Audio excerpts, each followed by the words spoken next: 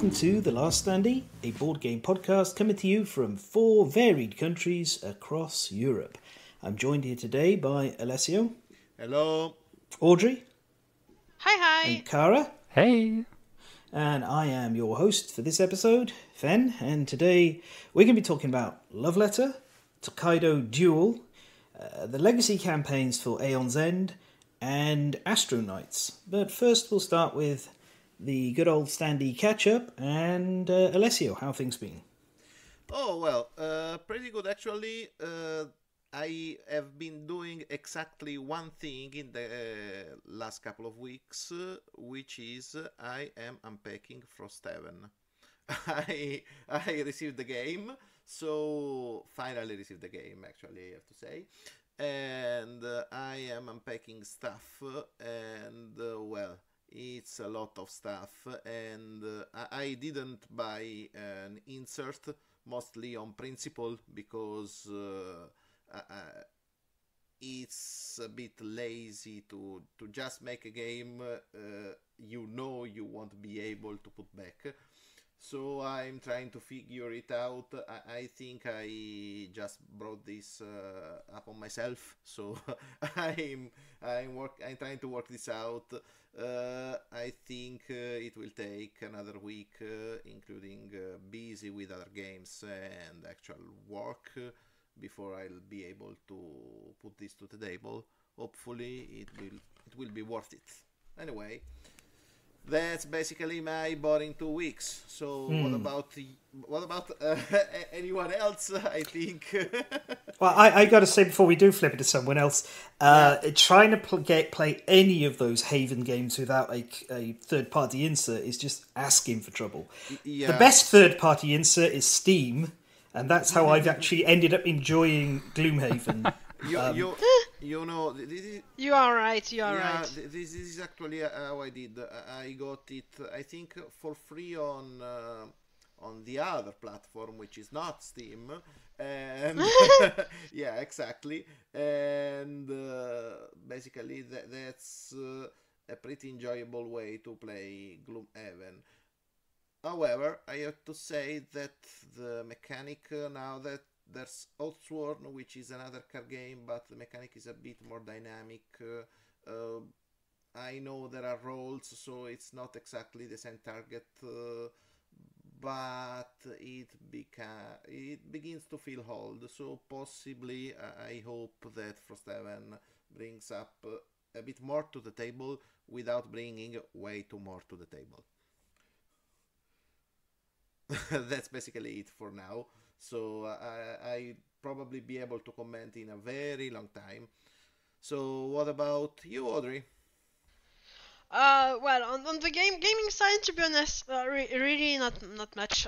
Still Marvel Snaps. But my main topic is that I am currently recovering from eye surgery that I did less than 24 hours ago, so that I can stop wearing glasses until I'm 45, 47, I don't know exactly. So I am currently in a black room, pitch black, not exactly pitch black, but wearing my sunglasses on top of it, and having help from my husband to set up the recording and things. So yeah, I'm not going to get much in terms of games for the next few days. We are hoping that we can play some not very text-heavy games after 2 days of recovery, like we're thinking Takanoko, for instance, Azul, etc. That should be convenient for my recovery so that I don't get bored, because I'm already bored and it's been less than 24 hours.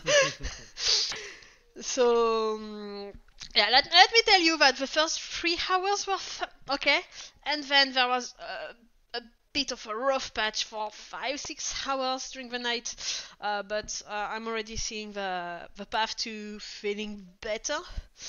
So now it's going to be the path to my eyes getting adjusted to it and the blurriness fading out. So yeah, really, that's all I have to say today, I think. But yeah, I hope this is going to be worth it. Kiara, what's new about you? Well, what's new? I restarted my streams last week. So after half a year of hiatus. Oh God, how do you pronounce it? It's like this. Hiatus!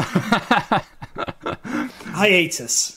So yeah, after that, I finally did a stream again. It was a lot of fun. I continued painting my clone troopers according to... Oh yes, I saw them. Yeah, according to how Audrey taught me last year. Aha. And so yeah, I have one squad finished now, and I'm really happy with that. And I'm looking forward to another stream where I paint the second squad.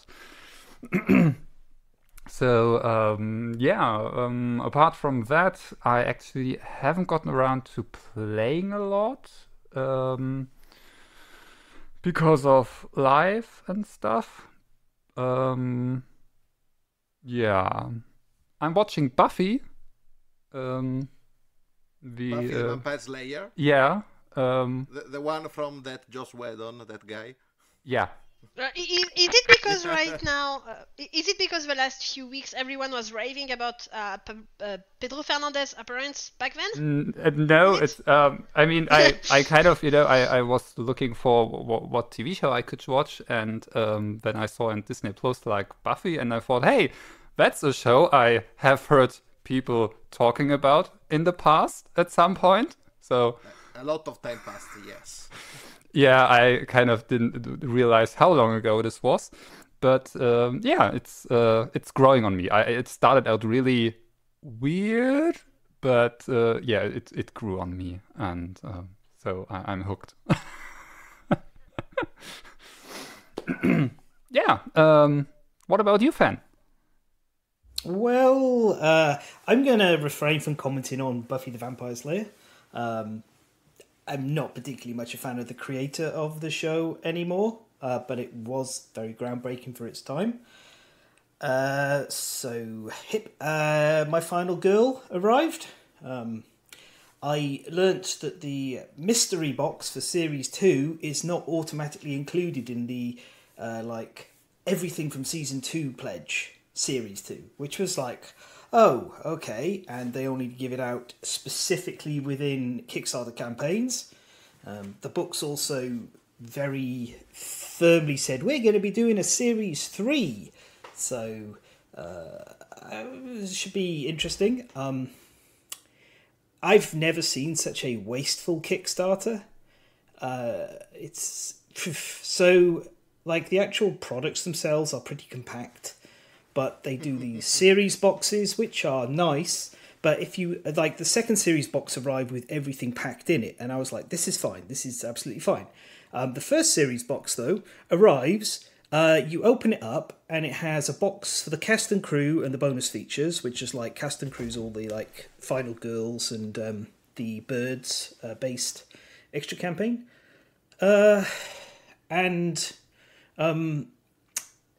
Then the remaining space is filled by this gigantic polystyrene block. Absolutely, huge block, maybe 20 centimeters squared or something like that. Just, I was like, well, if I ever decide to play Necromunda or Mordheim again, I should probably keep this so I can carve it into being a piece of terrain, because throwing it out feels really irresponsible, considering it's just a walking crime against nature. But... what I found even more mind-boggling is I bought the Series 1 mats, because I was like, okay, I know the Series 1 box is arriving. It's going to have a box at the top. It looks like a VHS player, and you put the mats in there. I was like, okay, I'll get that. That box of mats, those mats arrive in a VHS box, exactly the same box that sits at the top of Series 1. So I was like, great. So you've sent me a duplicate box of the box I already have that you knew you were sending to me. So I now have this sealed, empty box that I haven't thrown out yet, because I might find some stuff to store in it. I might store the extra, zombie and bird miniatures. But, and to add to all of that, I myself misread what I was getting and bought a second copy of the Series 1 box. So I have 2 of those polystyrene cubes. I've not opened the other box at all, but I might like put it on Board Game Geek's marketplace for like the amount it costs me to see if somebody, wants it or not. But shipping's expensive. You suggest? I suggest turning one of those polystyrene blocks into a dinosaur statue so you get back to it. It's a bit much. Yeah. But I mean, I would say like the second series is pretty cool. The references they've done, like Alien, The Thing, the Home Invasion, like You're Next / The Strangers, Red Riding Hood for some reason, and then Silent Hill. So and the classic boring zombies. Oh, I love Silent Hill. The one. Yeah. Yeah, they've done the whole. I think it's more based on the second one. It's more asylum themed. So obviously, it's going to have its old classic trope problems with madness and the way madness is treated in games. But that's not. That's endemic across gaming. Anyway, so Final Girl. Oh, and the Season 1 mystery box. And spoilers, if you want to know, this is it. Here, it's a cardboard box you open up. It's got a gigantic plastic Necronomicon. Which is completely solid plastic apart from 2 small areas hollowed out where you put 2 dice. It is the biggest waste of plastic I've ever seen. It's also the only waste of plastic I've ever seen that I'm like, you know what, I'm okay with this one. This one's kind of neat. But it doesn't fit in any of the boxes, so I'm taking all of this to Stockholm with me next week. To play it while over there. So we'll be staying at the in-laws flat in the middle of Stockholm. So I need something to be able to play in the evenings. And I'm not bringing that over. It's too much extra. But I just wish it could have fit inside the VHS box or something, but it doesn't. Anyway, so yeah, Final Girl. It's a good game. I don't know how good the Series 2 videos are. I may talk about it in the future. That's been the vast majority of what I've been doing. Beyond, I got the fancy but functional ATO insert, which I talked about previously, and I've been playing it on the table, and it's been fantastic. So, that's it. And that takes us on to time to write a short and secretive letter to those who matter. Audrey, tell us about Love Letter. Yes, love letter. So I have a little, let's say, angel on my shoulder to help me with the creators. What? Sorry, I feel like I messed up. You croak at the Yes. I had one job. Let's just not trust Cara to deliver any letters. She'd probably be like, oh, a love letter, and deliver it straight to her husband. Whoops, wrong person. I'm sorry. So, it's okay. The creators? No. That guy. Let's rewind the tape. Go again. I have a little angel perched on my shoulders that's going to help me with the name of the creators. Should I think Cara is unavailable now. Yes! We have lost soldier Cara. Seiji Kanai. Thank you, little angel. So, Card Letter is a bluffing card game, actually, where the players will take turns trying to be the one to write a letter to the princess. So, the way that it plays is very simple. In turns, players will each draw a card and play one card. They always have one in hand, so when they draw it, they have 2 in hand, and they play whichever one they want. So this game has not many cards. I think it plays with it's a deck of less than 40 cards, maybe even less than 30. So there is not a huge number of cards going around the table, and so you can keep in mind which cards happened, which cards have already been seen, and then guess which cards each of your opponent has in hand. So these different cards have different ways. Some are there to try to eliminate other players, because an eliminated player cannot write a letter to the princess, right? Yeah. Yep. Some other cards are there to manipulate the deck. For instance, the Chambellan might be, depending on translation, allows you to draw 3 cards and then put 2 of your cards back under the deck. So when you draw it, you end up with 3 cards in your hand. You keep whichever one you want, and you put the other 2 back under the deck in the order that you want, which can be very interesting when you get to the end of the game and you know how many cards there are still in the stack and which one you will maybe draw, and you can manipulate things that way. So you're going to take turns playing these cards and keeping one always in your hand and trying to understand which card each of your opponents has, and using the cards to defend yourself and not get eliminated from the game and eliminate the other ones. So for instance, there is the princess. The princess is a useless card most of the time because she doesn't have any power. The only power she has is that if you discard or play her, you lose, you get eliminated.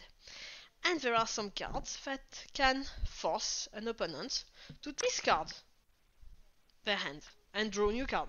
But if someone has the prince that does this discarding mechanic in their hand and knows that someone here has the princess, you can play it and say, okay, I'm using the prince on you, you have to discard your card, draw a new card, and they say, oh, but I have the princess. Sorry, but you lose. And it's all going to take turns like that, using the different cards to try to understand what your opponents have, trying to save yourself, and score points. Every time you deliver a letter to a princess, you score 1 point. The first player reaching 5 points played in a few rounds. And depending on the amount of player, you can end up with a very tight result, like 4-4-5.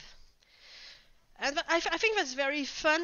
I think that games that play in rounds like this, where you win a round and at the end it's a certain amount of one round that determine it's the final winner, I think it's something very interesting because you can always redeem yourself, and I think that's very cool. I would say that Love Letter is a game that's, sadly that's not a sentence that brings only good memories to me, but easy to learn but hard to master. Because the first time that you play, generally you don't understand the full extent of the bluffing you can get. And by the time you keep on playing, you get into it. Because, for instance, once I had the princess in my hand, and I had the baron, I think? Baron?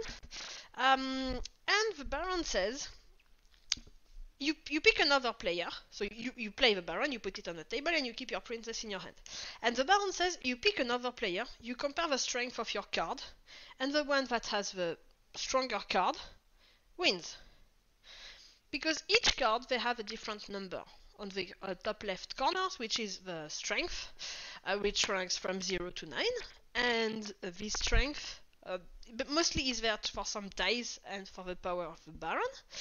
And there are 2 princes in the game, they have the same number. There are 6 guards in the game, they have the same number. It's always linked to the type of card. And so when you have the baron and you have a princess, you say, oh, I'm going to win, so I play my baron. But then, when you are 3, 4, 5 players, you give an information that yes, you played the baron, but you were very certain you would win. So if you were certain you would win, there was a very high chance that you did have a princess with it in your hand, and so it's going to be very likely that one of the other players, not eliminated, will come for your princess and eliminate you. So there is that element of really learning this and trying to bluff, which is not something I'm very good at. But after playing more and more, I did feel that I got into it, and the fact that it's a game that plays quite fast, I think really helped me get into it and understand and see what I could do actually. So I think that it's one of my favorite what I would call overall card games compared to, for instance, Citadel or Riflam. I think it's one of my favorite because there is that bluffing element, which I think is a bit stronger, and that learning element, which as well I think is goes a bit deeper than the other two. But that's my own feeling, and it can be different for someone else. Well, Go on. Yeah, I also really love Letter, and I find it kind of interesting. There are so many different versions of it because there's basically different themes. But I was going to walk through them. I will do after you finish. Okay, but the funny thing is, mostly they are actually the same cards. They just have a different theme to them, and but they work the same, at least in the cases I encountered. What should be noted is there's Love Letter and there's like the expansion for it. In the core game, you only have 16 cards and it's 2 to 4 players. And I like that more than with the expansion. I think with the expansion you get to 32 cards and you can play with up to 8 players. But yeah, I that's feel not like been released in English, that one. Oh, okay. In Germany, there is this big box, basically core game and expansion together in one box. And I really feel like this core game with the 16 cards is so nicely and tightly designed. And it plays so quick because either you're the last one with a card in your hand or someone draws the last card from the deck and then you compare the values. So with 16 cards, you are 4 players, everyone starts with 1 card. I think we remove 1 card from the deck to have like a little amount of uncertainty which cards are left. Yes. So there's only, let me make a quick calculation in my head, 11 cards in the deck, so only 11 turns until the game ends. And it's quick, it's very easy to explain. I mean, draw a card, play a card. I love it. It's great. Yeah, it reminds me of Coup in many ways. It sort of sits within that same design space for a game evening, you know, like waiting for people to arrive, quick game of Love Letter. It's also, as you said, like such an absurd number of different things. So first of all, there is a way to play the game with more players, up to 8 players, without having to get the expansion. And you can do it with any of the versions because they released an expansion / accessory called Big Love Letter. Basically, you put 2 decks together and then there's a table that walks through what numbers of each cards you should have in there to cover the various numbers of players. So that's one thing. And then there's, of course, the actual German expansion, which doesn't seem to have been translated, but it might be rolled into some of the other versions. And this is the thing I love, these versions. So we have got Tohu Bomb Letter, Love Letter 2nd Edition, Love Letter itself, Love Letter Premium Edition, Star Wars Jabba's Palace, a Love Letter game, that's last year's, Love Letter Princess Ever After, Love Letter Batman, Love Letter Adventure Time, Lovecraft Letter, Love Letter The Hobbit, The Battle of the 5 Armies. I mean, yeah, that screams Love Letter to you, doesn't it? You know, obviously. No. It's, you know, Archer Once You Go Blackmail, Star Wars Secret Invasion, Infinity Gauntlet, a Love Letter game, Lost Legacy Flying Garden, Lost Legacy The Starship, one that I'm not going to even try and pronounce it, but the final words are Witch Hat, Xeno, and then another one which is only foreign language as well. I think that's the lot. Yes, that's it. So there's like 18 versions listed on Board Game Geek, which kind of says a lot about how simple the game is if it's that heavily rethemed and translated to other things. I'm almost sad there isn't a Princess Bride version. Oh yes, there should be. Well, there will be eventually, I imagine. I mean, you know. Which reminds me something that the game, the graphics on the game are inclusive. Mm-hmm. The princess, the prince, they are people of color, for instance, and I think that's really cool to see in a game this inclusivity, and it should be normal. Today we should not be commenting on it and saying, oh, it's great, but we are still there, and I think yes, it is super cool. Not in my German version. I think that may be later version or something. I can't remember. Like, my version's the one, a Z-Man version that came in the velvet bag, and because I hate... Yeah, that's what I had. I hate the touch of it. I haven't played it in ages. I don't know where it is. But so, yeah, I would have played the video game version a bit, but... Yeah, it does remind me. Yeah, oh god, that's right. The prince looks like Brad Pitt in the version I have. Yeah, in mine he looks like Roger Jean Page a bit. Not familiar with them. No. But Bridgerton season 1. Love interest. I'm not the one who watched Bridgerton in this house. Yeah. Yeah, but I mean, you probably have seen his face. Maybe. I might recognise him if I saw him. Sure. Yeah. I think he looks a bit like him, but with a bit longer hair. Okay. Yeah. Better than this horrible, like, caricature of Brad Pitt.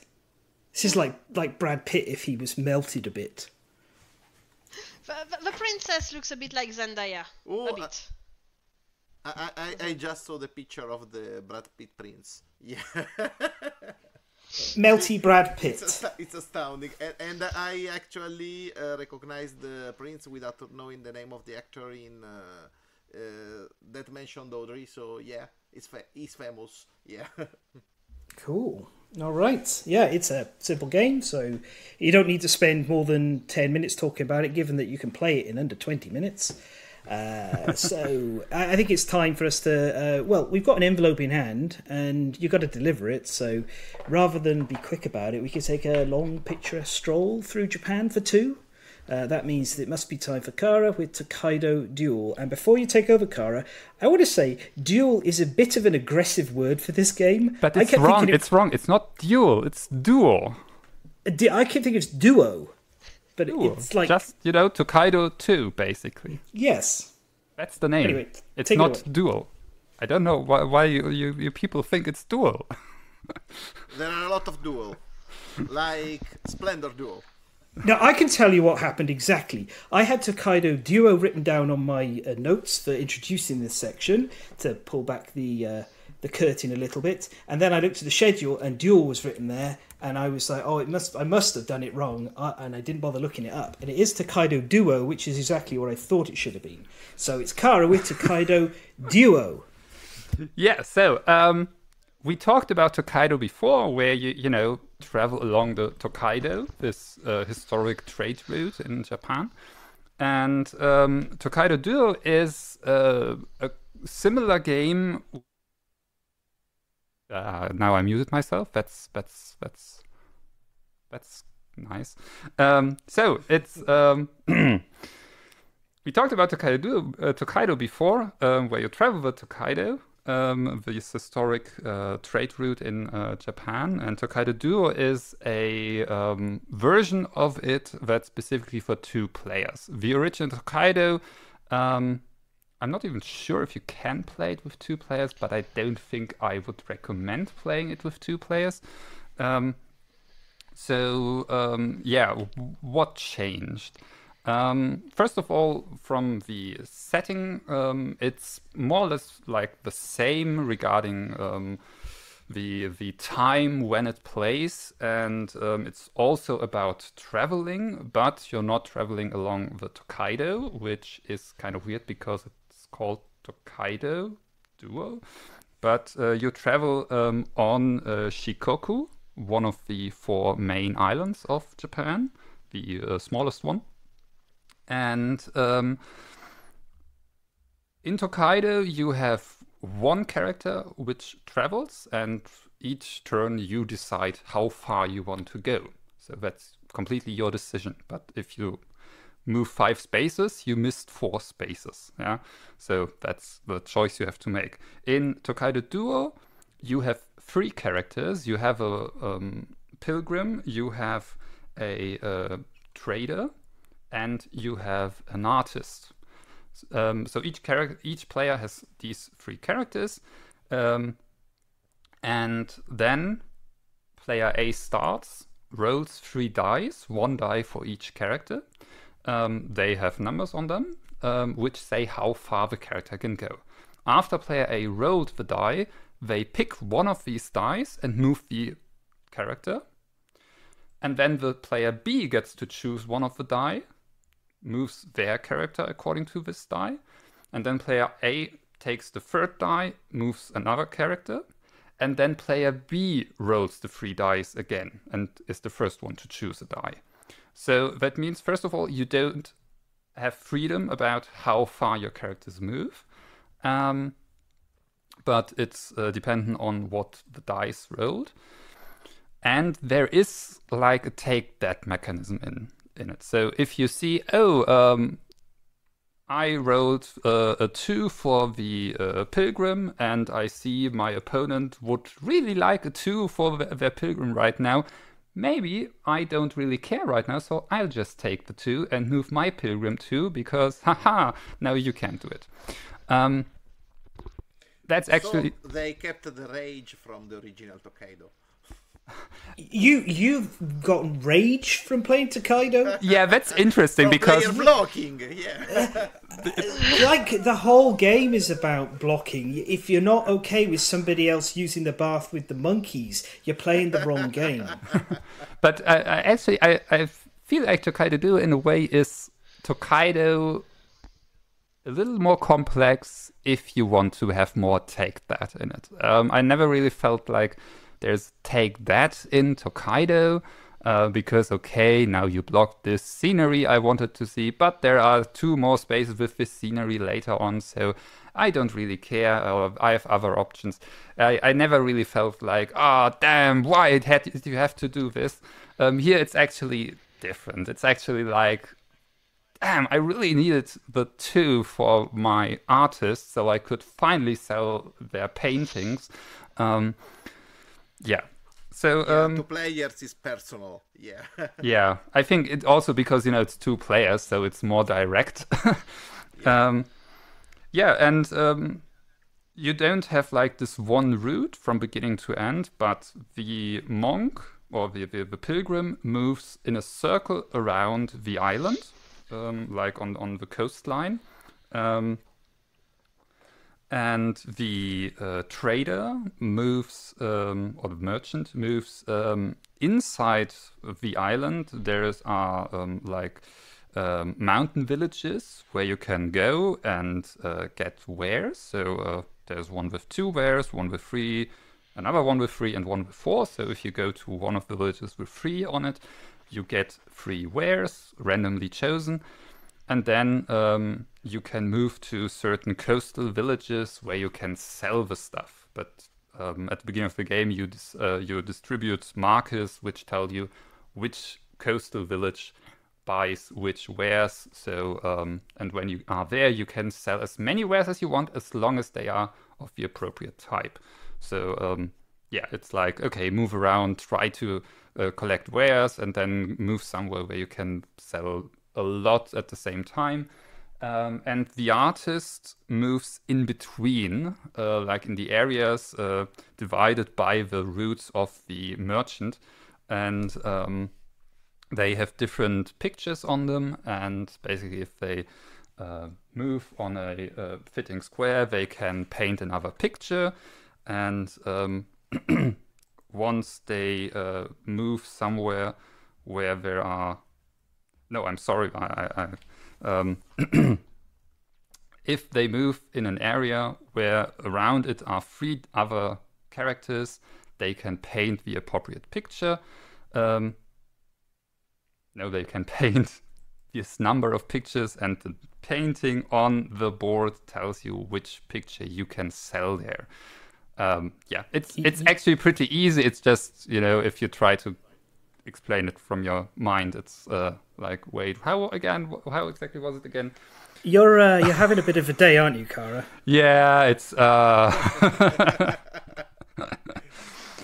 so yeah, and that's more or less it. Each character collects victory points a different way. The merchant by selling stuff and earning money, and as soon as you have 10 coins, you trade them in for like a specific gold coin that is worth a certain number of victory points. The more you have, the more points they are worth. The pilgrim collects points by visiting shrines and gardens. and basically they count the shrines and gardens they visited and multiply the number, and that's the points they collect, and the artist collects points for paintings they've sold in the end. And yeah, as soon as one of the characters basically collected everything they can, the game ends and you compare points. Somehow, I don't remember if I was there on the Tokaido normal episode or if it's that long enough ago that I forgot about it. But to me, this rings a bit of a box bell. On some points. Not on everything, but on some points. Well, the base mechanic of the original Tokaido and parks are kind of similar in the way you're doing the route, so yes, maybe. And also on the selecting where to go to block your opponent. Yeah. Actually, that just doesn't happen in Tokaido though. You just like, except for if you're right at the back on the very first turn, it's always your own fault if somebody else goes where you want to go, because you could have gone there first. You always can go, I want to go there, because nobody wants to leap really far ahead. So yeah. My problem with Tokaido is that I played it on Board Game Arena where everyone had a lot of time to plan their moves. So you basically moved and you could just look 3 moves ahead to know that they will unavoidably block you where you wanted, far away down the road. Yeah, I can see where you went wrong. You played it on Board Game Arena. Yeah. This is probably the wrong game to play. It is. This is a game that's best played either sat down together around a table or in a Discord call playing on the Tokaido app, which plays nice chill music and cute little animations, and you don't have to worry about what's going on unless somebody got one of the really ridiculously broken characters, because Tokaido's character balance is really out of whack. I get the impression that's not the case here in Duo. Yeah, there's no you don't have player powers. Basically, I mean, there are 3 in the game which you can basically collect, but so there's a certain spaces when you reach it with your pilgrim, you can get one of the 3 player powers basically. But if all 3 are taken and you reach one of these spaces, you can take one of the other players. So, yeah. Even more deck death. Yeah. Yeah. So, you have this really nice power that lets your merchant earn more money when they sell stuff. I like that. Shame to lose it. Yeah. Yeah, I mean, all in all, I have to say, which is a kind of weird thing to say, Tokaido Duo is the most owned game in my family. My family owns it 3 times because I bought it before Christmas last year and took it to my parents over Christmas because I thought, that's something I could play with my mother, and she really enjoyed it, and then she played it with my stepfather and he really enjoyed it, so they decided to buy it as well. But since they have 2 houses, one in France and one in Germany, they decided, hey, it's good if we have 2 copies, so we don't have to remember taking it with us. And did they buy the French version for the French house? No. Oh, too bad. But it's it's completely language independent apart from the rule book. Yeah, but I like the sound of that. It's not sitting there and somebody who's played a lot of games, and we did play a lot of games of this, being upset because they don't have either Masubi, Takeru, Misaki, or Kinko, who are all so much more busted than the other characters in the game. So I think I like that. This the biggest problem I had was just sometimes you sit down and you look at your choice of characters and you're like, oh well, I guess I'm gonna struggle. So I appreciate that being stripped out of there. I need to learn about the boat one now. Yeah, that your opponent has the Ronin and you basically have the old guy with a lot of money. Very unfair. So yeah, for me, highly recommended this game. It's again a game that plays really fast, under half an hour, and it's fun. It's not like you do the same thing every turn.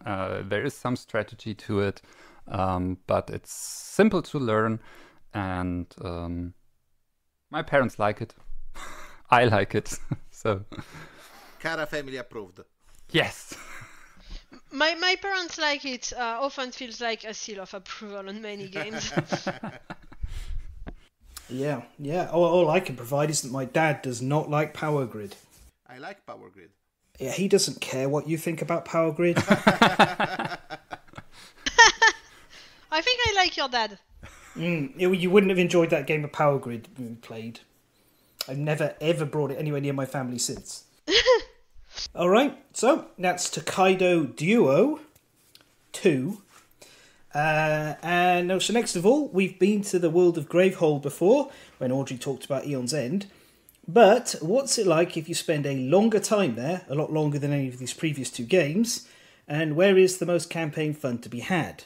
So, it's me, hello, with Aeon's End Legacy campaigns, and we're going to have to start with the little disclaimer. I'm quite likely to get them tangled up at times, because the first one is called Aeon's End Legacy, and the second one is called Aeon's End Legacy of Gravehold. So I'm going to try and use like Legacy and Legacy of Gravehold, or Gravehold for the second one, or I might call them the first one and the second one, but there may be times where I just get tangled up because it's... Maybe don't make your second game just 2 words different from your first one. Adding to words. Yeah. Yeah. So, we know how Aeon's End works. As a refresher, well, first of all, you could go listen to Audrey talk about it before. Much more comprehensive than I'm going to be here. But it's a deck builder, boss battler. You pick a Breach Mage. They have a set number of cards in their deck. It's in a fixed order, fixed hand. You have a number of breaches, some of which are open, some of which are closed. You play your spells to your breaches, and then you can cast them in following turns once they're prepared, as they call it. You get gems, which is economy, and you can buy more gems, or you can buy more spells, or you can buy relics that do a thing. Kill the boss before the boss kills you, or smashes the heck out of Gravehold. That's the game. It's really good. So... Yes! We've played... Go on. Approval! No, I just yes. Yes, yeah. Yes. So, we played through Aeon's End Legacy a while ago, and then I went back and had another look at it, and we just finished Legacy of Gravehold this week, and we pushed a bit to get it done before our trip to Stockholm. So, Aeon's End Legacy is a game, you'll sit down at the start of the game, you'll pick one of 4 different colours of Breach Mage, and you can be either like male or female. You choose their name, and gradually over the whole campaign you will like evolve your signature spell or gem. You will pick up a ultimate ability. You'll even get some additional powers, all through the joyous experience of sticking stickers on things and writing on cards. Classic Legacy stuff. It tells the story of what happened to the first Gravehold. There is like an ongoing story within Aeon's End, and Legacy of Gravehold builds on that later. And you will just essentially follow an on-road story told through cards with a little bit of text. You'll fight bosses. If you win, you'll read one section of text. If you lose, you'll read another. You keep going, do all the way through it until you get to the end. I'm going to try and avoid being too specific on any like giveaways. I'm going to try and avoid spoilers where I can.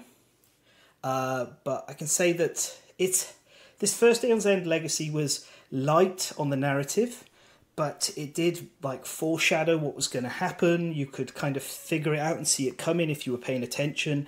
It was reasonably well written, and honestly the kind of level of text I want from a Legacy game. If you're playing solo, you can sit and read a lot of stuff. But if you're not, well, you're playing group reading. And I'm not a big fan of group reading in a board game. If I'm reading more than like a paragraph, or somebody's reading more than the paragraph, you can be guaranteed that there's some eyes drifting off. So I appreciated the level. The campaign we played through did all of the bosses on standard. Did lose 1 or 2 of the fights and had to do the replay, but never lost completely. All of the bosses were varied and different, and I've gone back and played some of them since, and it's pretty good experience. I very much liked what that was doing.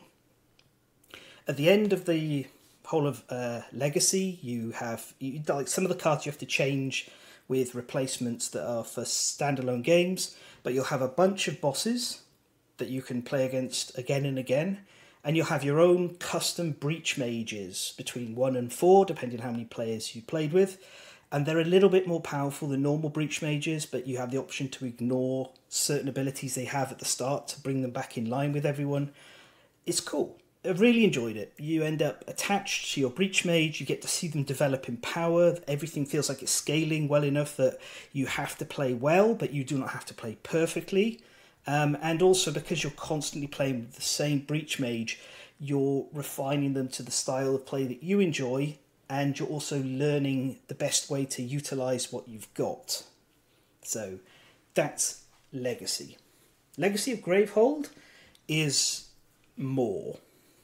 It's taken place at a point where New Gravehold and Azer have had like a falling out, and there's a bunch of breach mages. There's a disagreement, which basically boils down to conservatives versus liberals, is essentially what the plot is. Gravehold is all like, people who are different are terrible and bad, and they should go away because they're void touch. And Azer's like, hey, people who are void touch can still contribute. We should judge them by what they're doing. It was really hard to like the Gravehold people here. Really hard, because you know it cuts a bit close. So politically it felt a bit relevant. It's really wordy. Like really wordy. As in you're reading text in the middle of battles as well, and then you're reading like a page worth of text. Or at one point we were sat there reading 3 pages of text to go through everything. So it's a lot, and additionally, the game floods you with breach mages. You don't play one character consistently through the whole campaign. You'll start off like you decide, am I going to play as Azer or Gravehold? So we went Azer. The other book, there's 2 books, a blue one for Azer, a brown one for Gravehold. You may as well toss it in the trash as soon as you pick which campaign you're going on, because you never touch the other book without a reset pack, which felt a bit weird, a bit wasteful. I thought like we were going to play through the Azer campaign, and then it would go, and now put the Azer book away, take out the Gravehold book and play through that. But no, everything from just the one book. You start with a choice of 4 breach mages, then you'll fight a given starting boss who was not fun. You have to write a lot on the cards, so it's really stop-starty. So you're like, this thing's happening, and now you need to take this card and write this on it, and then you put that card here, and now you can carry on playing normally. And it was like really hard to get into because of so much going on. Then it got a bit better. Like we actually enjoyed the Azer campaign a lot, and effectively like just Azer. I call it campaign. It's like an expedition, which I'll talk about near the end. And we get through it. And we had a grand time. And then it was time to switch to Gravehold, and all the wheels fell off. You have a different set of breach mages, you have different spells, and we had a terrible time. Like, really, really bad time. I was excited because some of the decisions we'd made had like put stickers on the map, and I was like, ooh, this is going to determine what's happened with the second set of bosses when we fight them. And what the campaign boiled down to, instead of the way Aeon's End is when it's at its best, where every boss is doing something cool and unique, like the Rageborn has its own deck where it kind of smashes you, or there's the guy who like corrupts you with jade and offers you those, and you need to get rid of them, but they also offer a lot of power. All of that kind of stuff. Well, no, the Gravehold campaign basically went one interesting boss fight at the beginning, who like... not really a spoiler to talk about because it is sort of one of the first bosses you can face if you pick Gravehold. Essentially, there's a mechanic where it goes, you can have stuff from the market, but it's going to cost you. Freebies for that. That was cool. And then every single other fight was minion spam, minion spam, minion spam, and minion spam. And some of these minions had 10, 14 hit points. And we double lost quite a few of those fights. And we got all the way to the final boss. And the first playthrough of it, the boss just dropped every single one of its minions out on the board in 2 turns, and then went, I win. And we were like, have we done this wrong? So I went and had a read, and no, like the vast majority of people are saying the Gravehold campaign is really hard to do well in. The spells are a bit underwhelming. There are a couple of good breach mages, but not a lot of them, and it's kind of miserable. And so my first recommendation would be, if you're going to play it, play the Gravehold section of the campaign first, because that way you can get the less fun stuff out of the way, because the Aza stuff is great. Yeah, so effectively the campaign is 2 expeditions, which is like this mini campaign thing that they came up with for the New Age and Outcasts. I've played the Outcasts one, and it has the same writing problems that all of Aeon's End has, which is it's not like super well written, but it's serviceable, except that Legacy of Gravehold has just so much of it, and the characters are just like, they all start off friends, and then within like one scenario they're yelling at each other and getting into all sorts of like over dramatic nonsense, and then suddenly you get a lot, it's just, the characters felt really inconsistent. And on top of that, mechanically, there's this thing called severing, which is sometimes a breach mage can get hit by a card, and it says if this card exhausts them, they become severed. And being severed means that they can't reach their breach magic anymore, which means they're effectively dead for the campaign. Not physically dead, but you can't use them again. So we had these situations where you're just starting to get grips with a character. You're like, oh, I quite like how this breach mage plays. And then a card is flipped off of the Nemesis deck and it goes, if you're exhausted, get severed. And it's like, oh, okay. So, I mean, in the Gravehold campaign, I lost every single breach mage I was excited by playing, including in scenarios we won. I still had to pick a new breach mage afterwards, which really sucked. Yeah, it was such a slog to get through. We had to sort of put it down near the final battle, and then pick it up again. So as a Legacy campaign, Legacy of Gravehold is really lacking. It is not fun. There's a couple of bosses that are so unbelievably hard that I can't even figure out how you take them on in normal 1v1 mode, even with the toned down stuff. A couple of them have no upper limits how much health they can have, and they just heal like crazy. And just putting lots of minions on the board is an interesting mechanic, and it can be done well. It was done well in the first Legacy campaign. There's a couple of really cool minion based bosses that we were like, that's sweet. This one we hated them, and I've spent like an hour beforehand just reading through the Legacy of Gravehold forums, and I've seen that a lot of people are either agreeing, yeah, they're really difficult, or they are not fun at all. And so, I don't know. I think you can see where my judgment is going on this in regards to how I feel about them both. Legacy of Gravehold is like, you've got no time to bond to a particular character. It is basically, would have been better as being 2 separate boxes containing an expedition for each. The Legacy mechanics do not feel interesting or engaging. There's a lot of frustration, and the end of it, like, is just not great. The final antagonist of Legacy of Gravehold is like a bit kind of out of nowhere. You sort of know who's coming, but then you don't know who they really are. And then when you find out, you're like, well, I knew who the character was, and my partner was like, I don't know who that is. I've got no idea. And I was like, I only know because I've played the original Aeon's End with that character. And everybody else, even in plot, one of the characters is like, I had no idea, you just disappeared. And it's sort of, yeah, it's sloppy. So, I think Aeon's End Legacy, the first one, is a better done game, and I like the fact that at the end of it, you've got a nice standalone breach mage that you can come back to occasionally and be like, oh yeah, I remember playing this character. I made this character from a bunch of bolted on options, but still. And Legacy of Gravehold is just not good enough for the price.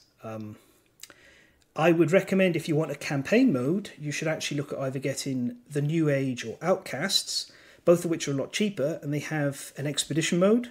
You play through it the first time, you play a story, and it like unlocks on the way. So Legacy Light, And then at the end of it, you've got a recursive expedition gameplay style with random breach mages, with random markets and random bosses that gradually get harder and harder.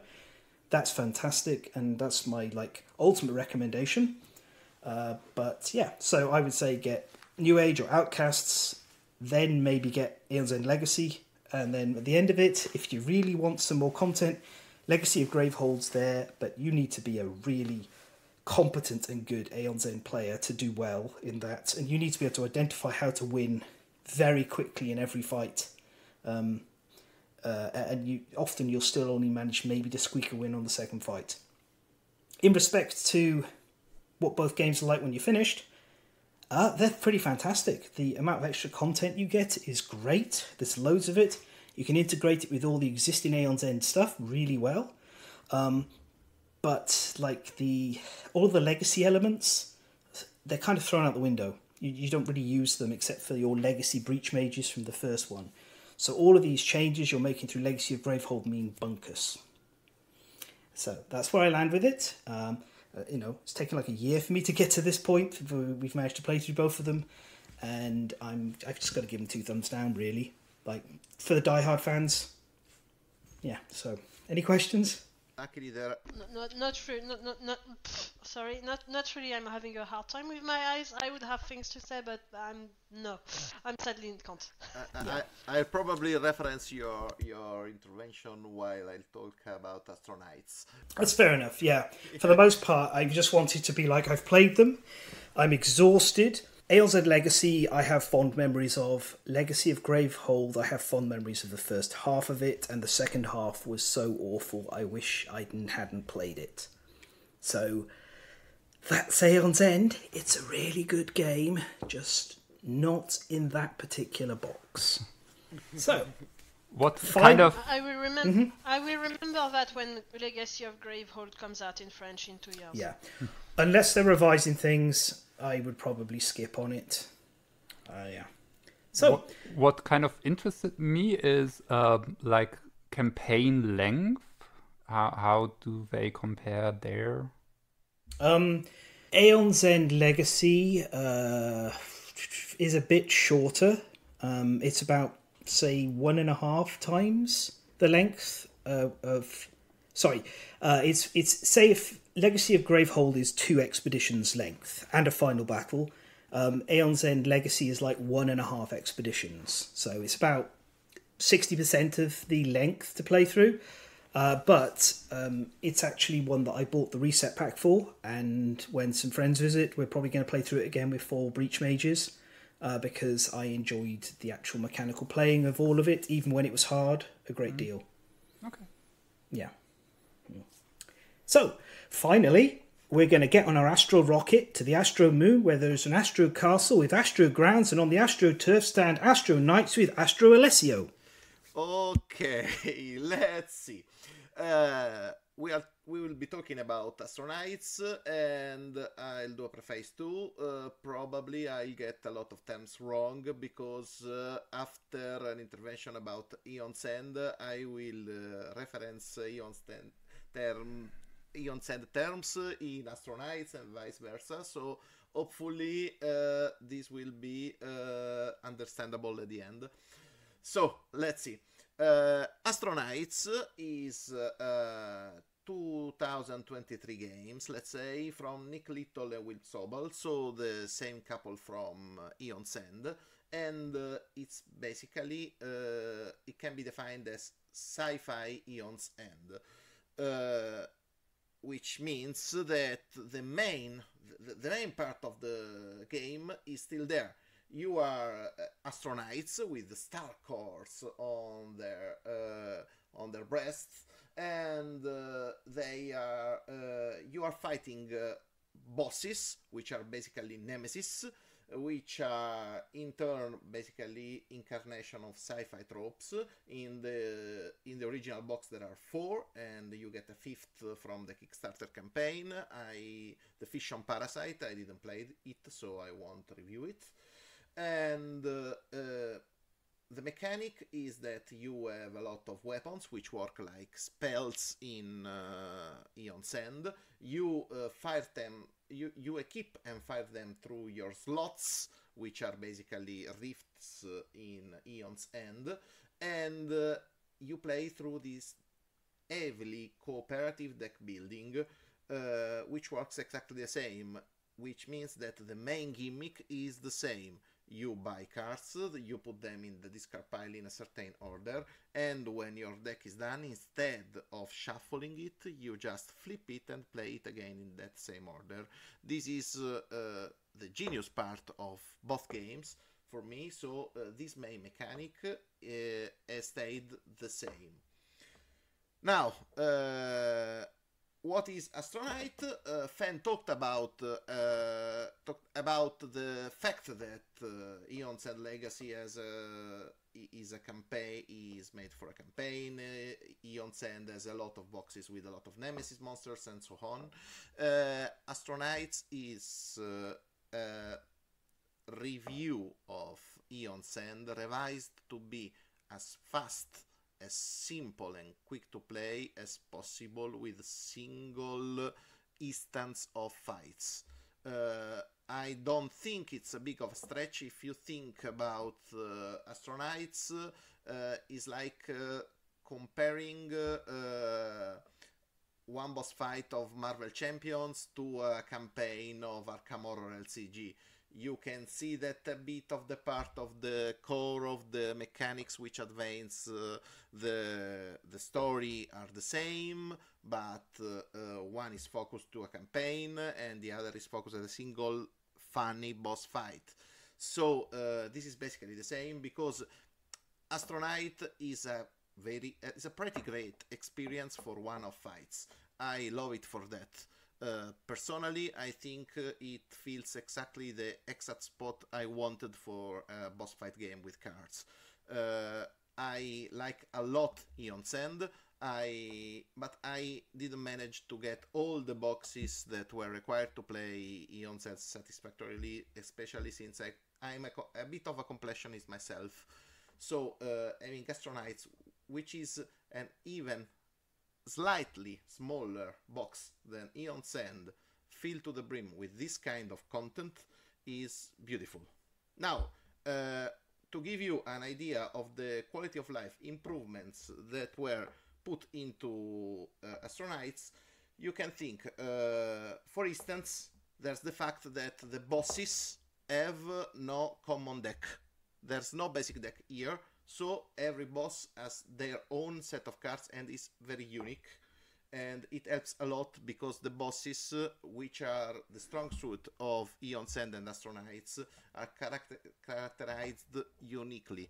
I have experience only with the base box of Eon's End, but I can tell that both Furion, Continua, and so on are all more complex than Eon's End, than their Eon's End counterparts. After that, there is one groundbreaking innovation which was put into Astro Knights, which is there are techs you can buy from the market. These techs work basically like artifacts in Eon's End. In Astro Knights, you can overcharge a tech, meaning that you pay the cost to buy it, but you play it from the market and you discard it there without adding it to your deck. So you get a one-time boost without clogging your deck. And that opens up a lot to a lot of strategies, especially considering that you basically flip your deck. So it's a lot more interesting what you can do. Also, all the same, as a quality of life improvement, it has been brought the fact that you can discard the cards in your hand in any order you like before drawing other cards. So basically all the game flows simpler and faster. All of this to say, basically Astro Knight is a kind of a simplified version for one of battles of Eon's End with a sci-fi setting. I like it a lot. That's exactly what I wanted from a game. It's I think in length is about the same as a game of Eon Send. I played only solo, through solo and two-handed, and with two players, and basically all games were always about 1 hour, a bit less than 1 hour. So I think that it's the same duration as a game of Eon Send, but I found exactly what I wanted in Astro Knights, and I like it. It's simpler, it flows faster, it's one of games, and it's fully expandable. I liked it a lot. So basically that's it. I think that my real impression of this game is that there's a lot to discover, but the game is very contained. So you can have the entire box of it for 35 euros or something, and play a lot of games with it, and be left after that wanting for more. I played 11 games so far, so not a lot. I feel there's a lot to discover. I basically played to have a clear idea. I played Zach and Christina, which are the Astro Knights you are suggested to start playing with. But I loved a lot Gabriel, which opens up to a lot of interesting mechanics. So that's a lot to discover for me, and the game has not been exhausted. One thing I should say about this is that the game will probably need eventually more expansions.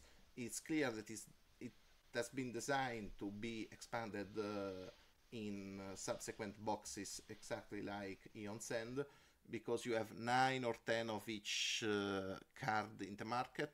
So you will probably be found wanting for more once you have explored all that's in the basic box.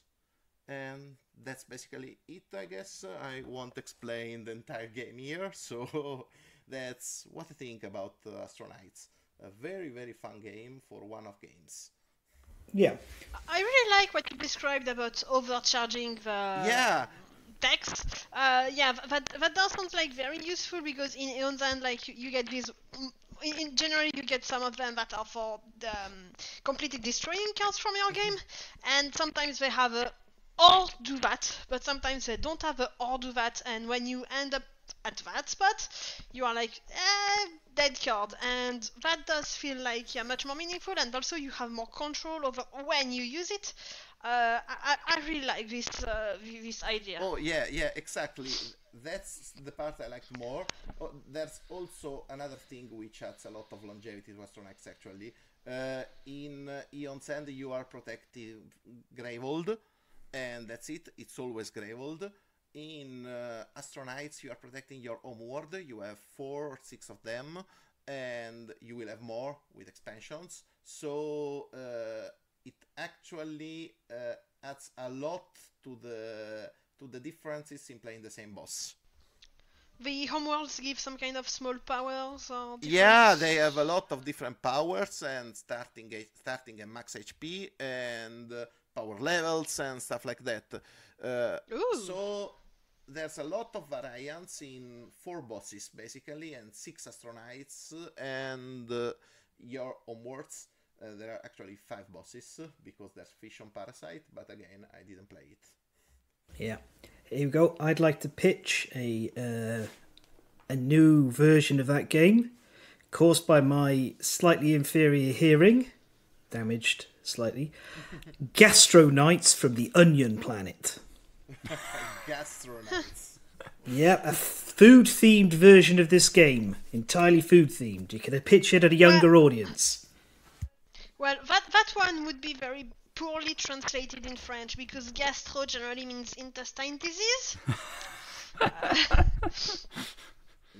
Yeah, it does, but also gastro is a type of food. I have to say, I mean, just looking at the pictures, I like the character boards. Yeah, the quality is, I think, the same as Eon Sand. I cannot be sure because I don't own physically Eon Sand. I only have the Steam app. but you have the bosses organized in Tuckboxes. You have the monster shaped boss boards. The only one thing I'd like to say about this is that I like the artwork in Astro Knights way more. It makes a lot. It looks a lot like a 90s cartoon, and I like it. Yeah, it's a bit strange to think this is artwork from the same studio that does the Eon's End stuff. It's Gong Studios for both, and they're so inconsistent in Eon's End. Yeah. Like they draw one character, and then within happening when we were playing Gravehold, one of the characters we had the artwork for him on his card, and then he appeared on another card, and I didn't realise they were the same character at first, and we ended up stopping for like 10 minutes discussing like what the heck is going on, and sometimes the characters are so deformed looking as well, like really odd. I don't see any of that here. These are very clear, and I like their designs. Apart from Alexios, who, I don't know, he looks like he's stolen someone's sweets, or he's lurking on a corner waiting for someone to harass. But anyway, I know that artwork in Astro Knights has actually been criticized a bit because it is a bit stereotyped. Maybe it follows a bit of sci-fi tropes, but I like it. Also, Zack looks a lot like Zero in Borderlands 2, so that's great. That's a bonus point. Yeah, I mean, that's a bonus point. I mean, what I don't like about the art is the game board, because I mean, looking at the picture of the setup game with this board there, it's just so busy, and oh my god, that's too much for me. But I guess, I mean, the board just tells you where to put which card, so I guess you can play it without the board. So I think there's a mat, because I don't have a playing board. I have just the boss board, your characters board, and then the cards in the market. So yeah, probably that's it. Ah, okay. Yeah, that's the Kickstarter bonus, Matt. And you're right, it is way too busy. If they were going to put this much on it, they needed to desaturate the whole thing significantly, or they just needed to put less on there. Yeah, definitely. The good part about this, anyway, is that for €35 you have a complete game, and you can basically play it until you are satisfied. And it will always be entertaining, cool one-off battles like the original Ion's End, actually. I have a very serious question. So are these normal tuck boxes for the bosses? Are they like the usual tuck boxes we get with board games? They are normal tuck boxes, I guess. Okay, yeah, that's not a benefit then. That's all I need to know. I hate those tuck boxes so much. What is it with the design that where, like they kind of get, the lid gets caught underneath the two flaps on the side, and you fight with it. You're like, oh my god, I'm going to rip this. Yeah. They are like those, yeah. There's one here that the final girl box comes in. Why not just have like a tuck box, but just still open on one end, and have a compartment in the insert, you store it in, and then it doesn't come out, and it's not a mess, and you have a little half circle cutout, so you can grab the card in it. Done! Yeah. Whoever came up with the idea of they have those little slits on either side of the flap, and then so the two internal flaps create that lock, and then you're like, oh god, I'm going to have to bend this. There we go, finally opened. And that's because I don't even care about it, this box. No. There we are, a little bonus rant for listeners about one of the worst things Yeah, if you're going to design a board game, don't do tuck boxes like this, and have an index. Okay. Astro Knights isn't out. +1 for the index. Astro Knights isn't out here yet in Sweden, or at least not in the shops I go to, so I can't comment on it, apart from what I've visually seen. I do feel like the player boards are going to wear and tear quite hard over time. That's a cut-out hole, isn't it, where you put, like, things, like a tracker? Oh, the trackers are basically carved into the boxes. They are not dual layered. There's only one layer with exactly. But they work fine. They work fine. Don't harm them. No, I'm sorry, but the table is not the second layer of your dual layer board. That's why they try to sell you a mat. Yeah. I appreciate the price point on it, but though in Germany, I mean, I've looked, and in the German online shops I frequent, it's for €50. So. Oh, I got it for 35. I think I also bought it. From Zatu. So it's like €35 after change. Yeah, it was a pre-order. So I had to put taxes in it, but it was basically because I was importing from UK. Huh. Well, it's nice you're supporting a third world economy. Yeah. Yeah. They need it. Anyway, there's also upcoming a new Kickstarter with the second box set where you will get reprints because that's basically their business model. And I think that for this year, actually, I'm looking forward to this other Astronauts Kickstarter and Mindbug new crowdfunding.